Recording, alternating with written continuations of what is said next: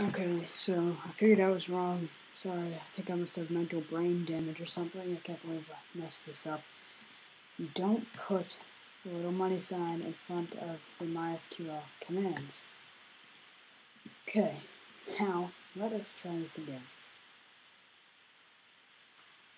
Save that.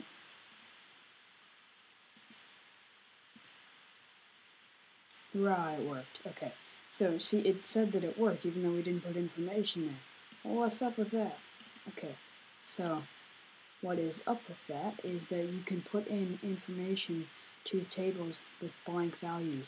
So you can see there's nothing there. So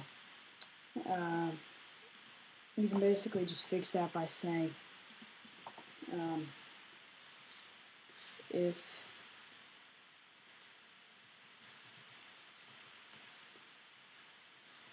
name equals nothing,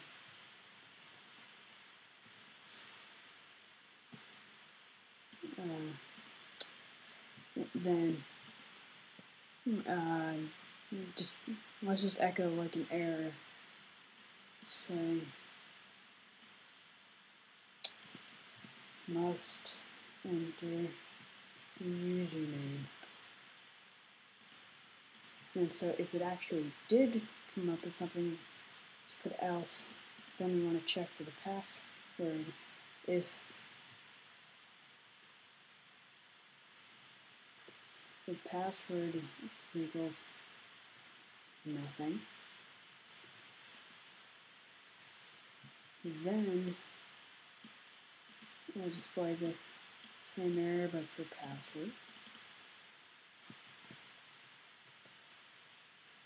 And so if the password actually did work, and you just want to display that,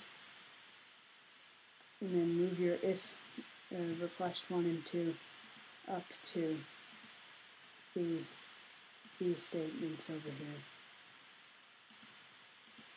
Okay, so now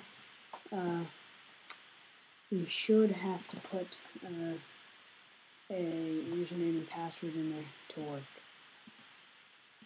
So must enter username. Okay, so now I'm going to show you the URL that you want to load, and after that you'll have to stay tuned for the next tutorial on how to implement that into your application. So now, username